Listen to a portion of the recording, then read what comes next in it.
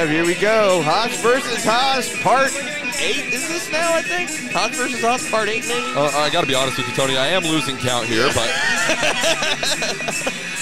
This special attraction match we see every month. Haas versus Haas.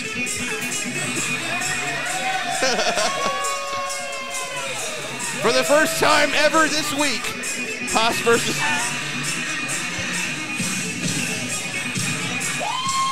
And he's here. There he is. There's one of them.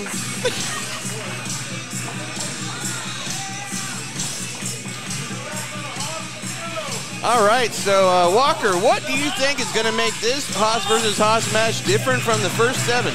Listen, I got to be honest with you. I've been privy to only 3 of the Haas versus Haas matches we have seen here in Texoma Pro, here in our junior division. Oh, you haven't lived then. You know, I've had the pleasure of sitting through 7 of them. And well, if there's one thing that I know, it's that these 2 young competitors are always improving. Always, yes. They're both always young, and they're both always competing, and they're competing. They're useful in their competitiveness. Absolutely. I mean, I think he might have the youth advantage here tonight. I think so. And his brother probably has the experience advantage.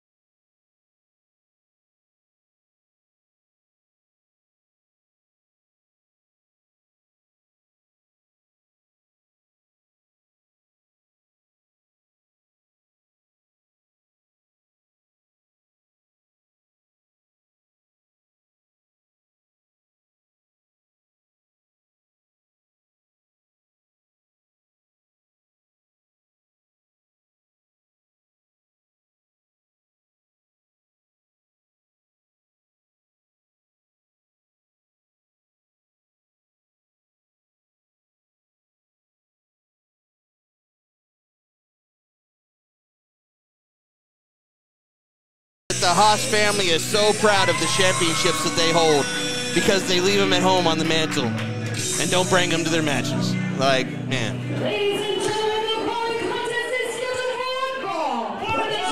Trust me, guys, one of these 2 is the champion, I promise. The belt's not here, but one of them is the champion.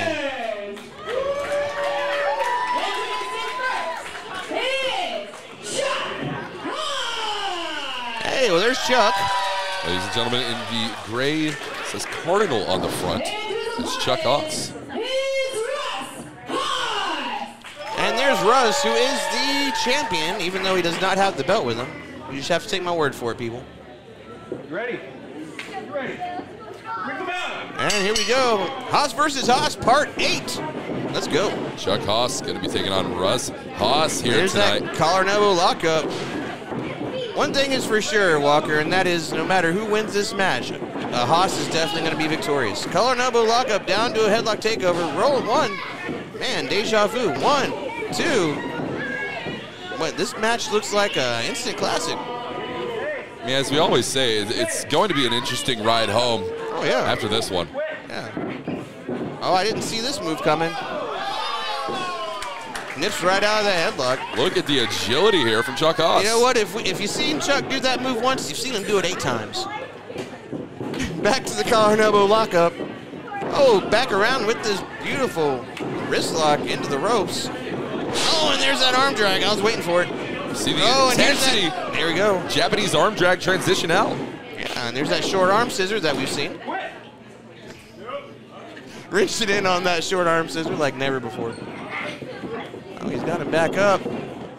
Down to a hammerlock. Oh, look, he's going to duck under. Ducks under for that hammerlock. And now he's probably going to snapmare him over if memory serves me correct. No, he's going to hop up and over. Oh! Sliced bread. It's almost a cutter. 2. Just a 2 count. Only a 2 count. It's going to take a lot more than that to put away the Texoma Pro Junior Champion, Russ Haas. Yes, it will. And believe us, folks, he is the junior champion. And another European uppercut. Slingshot into the ropes. Oh, what a big boot. Right to his brother's face. Washing the face. There's that Chuck Haas. Snapmare again. Oh! Yeah, and natural selection. Cover him. 1, 2. Just a 2 count. Now we're waiting for that submission hold, that Haas mission.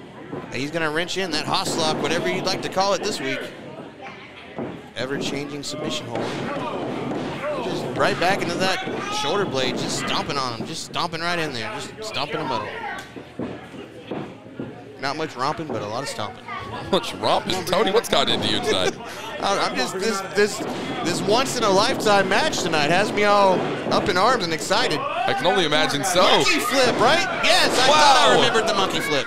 And cover him. 1, 2, just a 2 count. I thought that was going to be it, Tony. Oh, I knew it wasn't.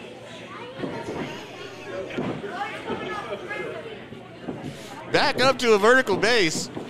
Oh, and a big right hand. Caught him by surprise, not me though. Back into the ropes. Slingshot. Oh, and there's that trip into the ropes. Drop toe hold into the ropes. What's going to happen here? Oh, the 619 maybe? Oh my God! Yep. Hey, at least he got it this time, connected. And cover him. 1, 2. Just a 2 count. Referee Nicholas Caldwell in perfect position there. That's right. One of the 3 people in this match was in perfect position. All right, and he's going to cover him. No, he's going to. Another right hand, and it's blocked. And one more right hand. Nope, that's blocked again. Oh, and that's blocked again. Memory serves me well. There's going to be one more. There it is. All right. Front chancery, suplex. Now he's going to block it. Now he's going to try again. He's going to block it. Now he's going to try again. Get him over here. Yep. Beautiful Falcon Arrow coming up. Oh! Jackhammer modified. 1, 2, 3, and that's it. Ring that bell.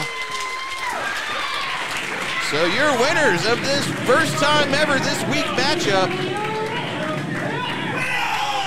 Russ Haas wins part 8. So that leaves us to question, who's going to win part 9? Because we know there's going to be a part 9. I mean, I have absolutely no idea. I know that if there's one thing for certain, every time you see Russ and Chuck Haas here in a Texoma Pro Wrestling ring, something is going to happen. And something did just happen. Russ retained his title. Trust me, folks. He's the champ still. Russ Haas picks up that victory. Just because it's not here doesn't mean it doesn't exist. It's the Santa Claus title. All right, so now let's get back to some professional wrestling, what we all came to see.